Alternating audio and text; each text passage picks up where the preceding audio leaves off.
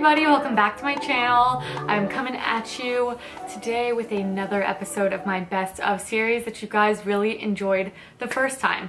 So I thought what better thing to do from nude lips to go all the way to bold lips. So today's episode is going to be the best of bold lips. I have a variety of price points, a variety of finishes, a variety of colors. Let's do this thing. So the first thing is the one that I'm wearing, and the formula is definitely my favorite of them all, and it's also the cheapest. It is the Velvet Matte Lipstick from Silk Naturals in the shade Mulberry. Now, I first got this shade because this isn't really very a me shade. It's basically a hot pink with like a cake of berry in there to make it not so like fluorescent, but it is just amazing. You guys know I spoke about 90s in my nude lip video if you guys saw that. If not, I will link it down below. This formulation is so good, so comfortable, wears evenly. You basically cannot ask more out of a lipstick, especially a lipstick that only runs you, what, $5? Seriously, they're $4.99. So that is Silk Naturals lipstick in the shade Mulberry, and what I also love about it is right upon application, you get this opaque coverage that you see on my mouth right now that lasts forever. And then next up, you guys have also seen this one. This is from AXIOLOGY. I'll never get over that packaging. This is in the shade Elusive. Now, I think actually if you want a bold lipstick shade in general, AXIOLOGY is one of the best lines to try. They're, again, very pigmented. They have a more creamy formula, not quite as matte as the Silk Naturals, but they do have fabulous wear time. I think this color looks good on everyone too. I love the orangey type of shades. I just think are so much more flattering than people give them credit to because they scare a lot of people. But if you're scared of orange, this one has a nice brownie tinge to it. But again, these two are probably just the most full-on pigment from the get. They are just gorgeous, and AXIOLOGY is a company I really believe in. If you want to know more about the company, I did an entire feature and rave about AXIOLOGY lipsticks, which I will of course link down below.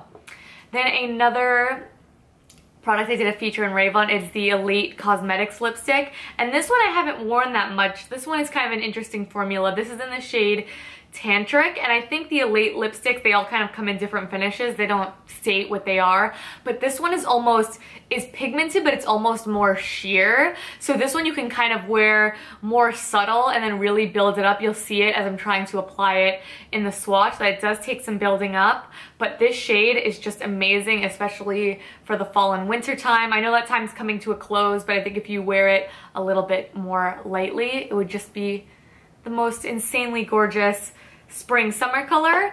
And I love to wear all these colors with the Antonym blush and rose and a good neutral eye like the one I am wearing right now. Product details down below as well. And then this one I think was just a huge crowd pleaser. I swatched this already on my mouth in my Red Apple Lipstick Winter 2015 collection, and it is nothing other than the shade After Hours. This is just very out of the box. These type of purples are actually really hard to come by in Green Beauty, especially ones that are free of dyes, free of carmine, free of anything like that. So this is just gorgeous, richly pigmented. You guys know I'm just obsessed with Red Apple lipstick. They're some of the cleanest products on the market, but this is just it's just a very true purple, but it's very rich and very deep. It doesn't go too much in one direction. It's not too pink. It's just a good neutral, deep, true purple. So I think that, again, is perfect for if you have a very subtle eye look, you throw that on, it completely takes the look to the next level. Even if you're just wearing mascara, I think a bold lip can just put you together more than anything else. I really do. And then finally, I have another super budget-friendly lipstick, and one that I wear all the time actually, which is surprising given how deep the color is. And this is the Brija Cosmetics Lipstick, part of her new Titanic collection, which you guys should check out if you haven't already. And this is in the shade Real Party. And the second I saw this color, I just knew I had to have it. I really do love brown lipsticks. I have AXIOLOGY Bad, which is just a straight up brown. But if that kind of freaks you out, Brija's Real Party has that kind of kick of red to it that kind of grounds it, makes it look like a more wearable bold lip, you know what I'm saying? So I've actually worn that to work, and I work retail, and I get a ton of compliments on that lipstick shade across the board. So you guys, that's it. I wanted to keep this really short and sweet, just talk about the finishes, talk about why I like them, show you the colors and swatches while I'm putting them on. My nude lipstick one was really long. I don't know why it was so much longer than this. But this is the time frame I want to keep it around. So quickly before I go, I wanted to show you guys all swatched on my hand just so you can kind of see them together. You can see we have a very wide variety of shades here, starting from Silk Naturals Mulberry, going down to AXIOLOGY, what is it? AXIOLOGY Elusive. I was gonna say Endure. Nope, that's a Brija shadow. Then we have Elate Cosmetics Tantric. We have Red Apple Lipstick After Hours, and then we have Real Party from Brija. Oh, I just love me a bold lip. You guys know I rock them quite often on my channel. I think they read really well on camera as well. And like I said, they instantly make your look. Put together. Sorry, I was checking my tooth out to see if we have some issues here. That's the one thing about bold lips.